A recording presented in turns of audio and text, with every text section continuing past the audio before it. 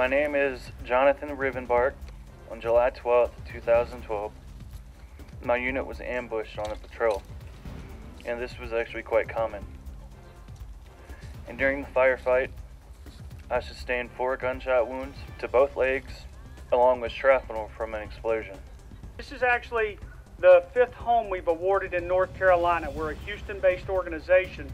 Just by starting this groundbreaking, we still have one that's finished. We have 3 others that haven't started yet. This is a charity. We do this for the love of the veterans, and we absolutely honor and respect them every day, but it takes the whole community. And so we're very glad and honored to have all of you out here, because you do make a difference.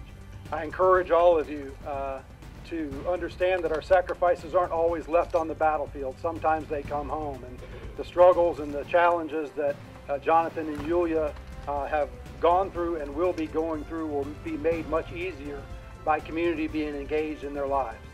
Mountain Real Estate Capital, Tom Clements, he's the senior director. They stepped up when we asked, and they said, you know what, we'd like to help this veteran.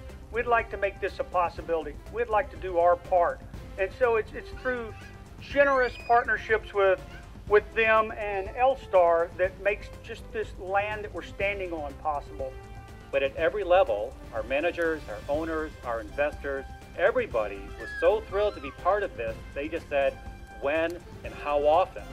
And it's also our job to reach out to those in the community that work with us and see how they want to contribute. And I've been thoroughly amazed at the number of people that I've asked, from title companies to our mortgage lenders, to our construction lenders, to everybody that we've talked to so far, including our suppliers and vendors, have said, yes, we will do our part, either at cost or for free, or we'll donate money or whatever. Say, look around. First, look here up front, and you can see what pledging allegiance to our flag looks like. This is why we do that. This is what that sacrifice looks like when you look at Jonathan and know the struggles he's been through. And Jonathan and Yulia, you can look out here and say, this is what community looks like.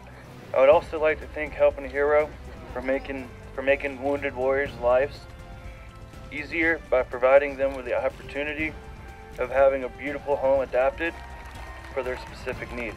Jonathan, I'll look forward to coming back and teeing it up with you here on the golf course someday. So congratulations, and thank you all for being here.